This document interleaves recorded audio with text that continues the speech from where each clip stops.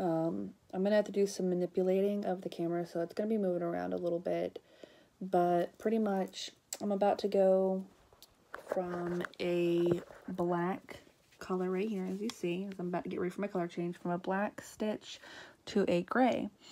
And I don't like at the very end having to come into my work and sew in all the tails. It's really irritating because pretty much what happens is you have to kind of tie them off, and there's always that what if it's not tied off enough and all that good stuff. Well, I learned a really cool trick on how to work a knot into your stitch without having to knot something. And I recently discovered it, and I washed my blanket that I did it on, and I can tell you that it was still strong. I did still go through and like push the ends into my work, which you have to, because like tails, you don't want them hanging around. But so pretty much what I do, and let's see if I can get this. So let me see. So what I do is I'm just gonna go ahead and see if I can make this. Oh my god, I look horrible. Let me see if I can show this already. So let me see if I can get a little bit closer.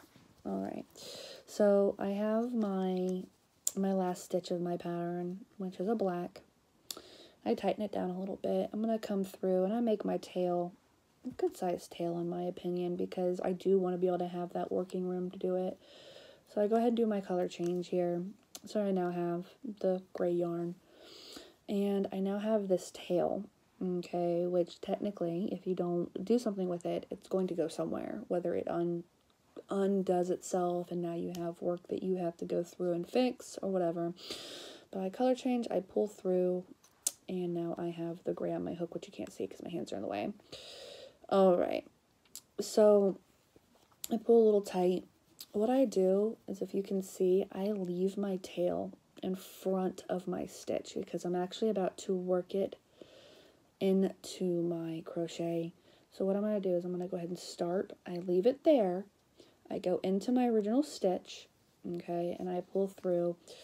I'm going to go ahead and create my first stitch with the color change here. Okay, so now I have it. I don't have to worry about it going anywhere.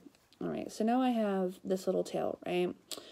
So I like working in 2 of those. How many stitches do I have to do? 8. Okay, hold on. I like doing this on my second stitch, so let me go ahead and get that. Okay, so now on my second stitch I have it. So I know it's pretty secure in there. So what I'm going to do is I'm actually going to take both pieces of yarn on this. I'm going to, as if it was my original, I'm going to go in, I'm going to work into my thing. I'm now going to, sorry, that popped out. I'm actually going to leave the tail. I'm not going to pull the tail back through, but I pull my original yarn through, okay? And I'm going to hold it, and I do have an additional thing that I don't like, but that's because I'm weaving it in. So what I'm going to do is I'm going to go ahead and finish this stitch, right? And it's a little weird because it looks double. What you do is, I'm going to see if I can get this close. What I'm going to do is I'm going to pull it, and now, I don't know if you can tell, but it's no longer there. You can't see it. And I just worked it in and made a knot. And then I just continue on, making sure that I'm not going into the same thing. So now I just go on. And I now do not have to worry about my stitch coming out, because it's not going anywhere, because it's now been incorporated into an actual crochet or an actual stitch.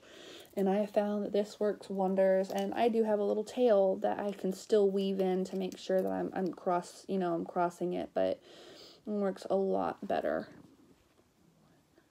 Yep. The only thing I do notice with it, which it will lighten up when you wash it, is that it does look like it's a little tight at first, but when I come through and I make my next stitch on the next row, it will loosen that back up. But yeah, and there it is.